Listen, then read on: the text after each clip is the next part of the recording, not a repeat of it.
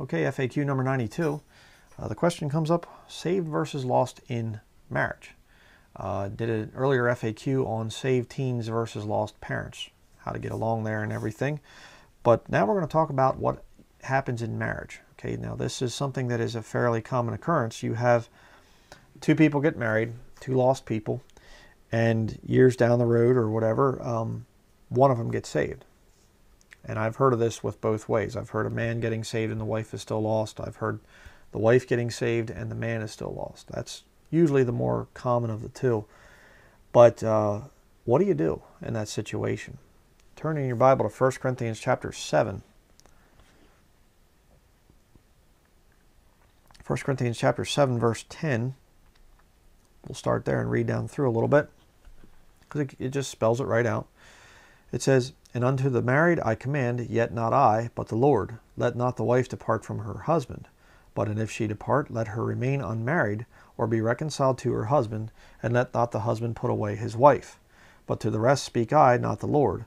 If any brother hath a wife that believeth not, and she be pleased to dwell with him, let him not put her away.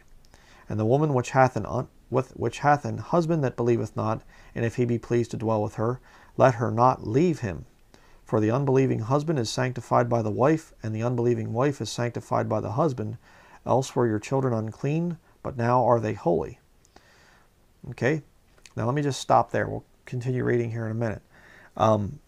If the couple can get along, and there's no real problem there, and the home is allowed to have hymns and Bibles sitting around and things like that, well, the husband or the wife might not be saved, but there's love in the relationship there, and you get along and everything else, then you're not to depart.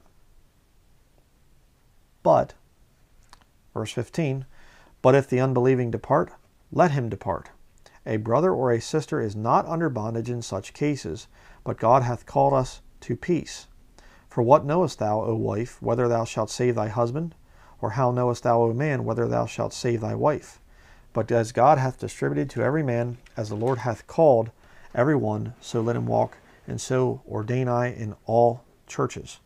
Okay, so the principle there is, if you can get along with your lost husband, lost wife, depending on what you are, if you can get along, okay.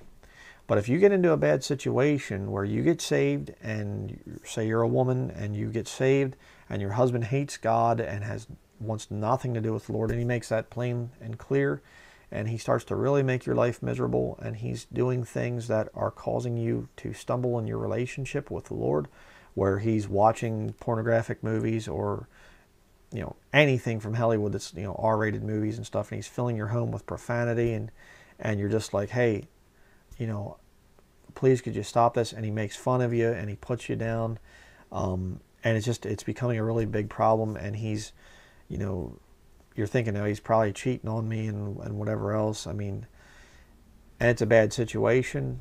You're not under bondage in that case. And if it gets to a point where you cannot dwell with them in a peaceful type of a situation, and it's no longer a home that has peace, it's actually become a war zone, I'd get away from that situation. You are not under bondage in that case. Okay, you're not tied to them as long as they live. Okay, if you're saved, then yeah, there's supposed to be a coverture within that marriage. I think that's the right way to do it, where the husband is a spiritual covering, and the two of you are working together to keep the marriage strong. You're not a foolish woman plucking down your house with your own hands. You're building up your house. You're building up your husband. The husband is protecting and guarding against spiritual attacks. Two Christians that are married are supposed to fight together as far as fighting the forces of evil. Now, of course, you will fight together sometimes, but you have to keep that sanctity of that marriage in mind. But what do you do when you have somebody that's lost? They're actually bringing in the evil in that case. And if that's the case, and it's just getting worse and worse and worse, I would get out of that situation, to be very honest with you. And you say, well, then I am going to have to be forced to be single. No, because jump down to verse 27, 1 Corinthians chapter 7. It says, "Art thou bound unto a wife? Seek not to be loosed. Art thou loosed from a wife? Seek not a wife. And if thou marry, thou hast not sinned. And if a virgin marry, she hath not sinned.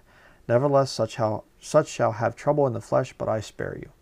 Okay, biblical marriage is basically flesh joining flesh, and of course there's a lot more to it there. There's the thing of a spiritual covering, and I understand all that. Okay, and I have a whole sermon on marriage and remarriage. You can watch that to get all the scriptures here. But if it gets to a point where you're married to somebody who's lost, and there's just no desire to live for the Lord and whatever else, I'd get out of that situation. And if the Lord, eventually brings somebody who's saved into your life, and you really pray about it, because don't go into another marriage and make the same mistake over again. Make sure that you really, really, really pray and seek the Lord's will before you attempt any kind of a remarriage type of a situation. Make sure that that person is saved, okay? And because if you don't, you're just making the same mistake over again, and your life is just going to be miserable. But so that would be how I would answer that question. If there's any way that you can work it out and just really, really try to witness hard to your lost spouse, do that. I mean, try everything that you can, especially if there are children involved. Try everything that you can to work that marriage out.